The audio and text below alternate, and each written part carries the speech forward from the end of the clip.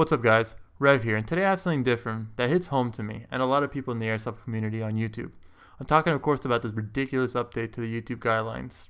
If you aren't aware, YouTube recently came out with a new advertiser-friendly content guidelines that has affected some of the biggest YouTubers. With these guidelines, YouTube can stop you from monetizing your uploaded videos if they break the rules. These rules include inappropriate language, violence, sexually suggested content, sexual humor, and controversial or sensitive subjects. Now with those guidelines, think of all the channels affected by this. That's almost all of them. And I'm not talking about Airsoft.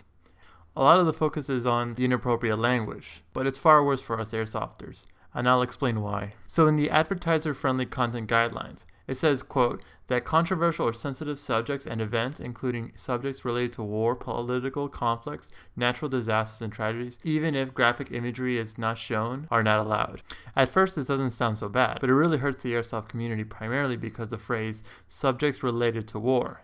Now, I'm sure all the viewers of this channel can tell me, Airsoft isn't war, it's a sport. But guess what? We aren't talking about the sane, smart individuals reviewing each and every video. We're talking about fucking YouTube, who's had a streak of fucking it up. The biggest problem is how YouTube reviews their videos.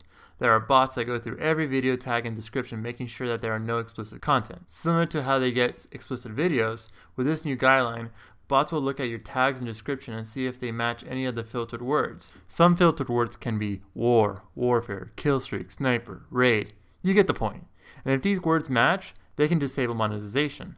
Do it enough times and congratulations, your channel's in bad standings. This obviously hurts starting and smaller channels, as their primary form of income is from ad revenue. And if an entire channel is deemed by YouTube to be war-related, that can be problematic. To show proof that this is going on, a recent YouTuber called BlueDray42 had this happen to one of his videos. This video is called American Occupation. It's a video of Squad, and for the 200,000 views that it made about $14. And of the ad revenue it made $0. The only money I made off of this was YouTube Red revenue. And the reason it made zero ad revenue is because this video was marked, you guessed it, not advertiser friendly. And you want to know the reason that this video was marked as not monetizable? This is the best part. It wasn't because of cursing. It wasn't because of controversial material. It was because of, get this, war journalism. Because apparently, war journalism isn't just war journalism anymore. Playing a video game that has guns in it is now considered war journalism. I'll post a link to his video in the description below for you to check out. Now you might be saying to yourself, this can't happen to Airsoft because it's a sport.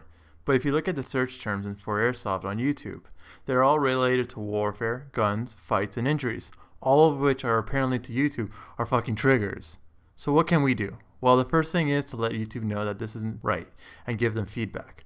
If you're a content creator like myself, don't put ad words that can be mislabeled or might be flagged. But to wrap this video up, because I want to get back to making videos, think about all the YouTube channels that have violence, weapons, bad language, sexually suggested content out right now. All of those channels are affected by this. And if you think that they'll just stop at monetization, it wouldn't surprise you if they take it a step further and start removing videos and channels. Let's not make YouTube into a safe space and instead a free place. If you like this video, share it, and comment if you want to join the discussion.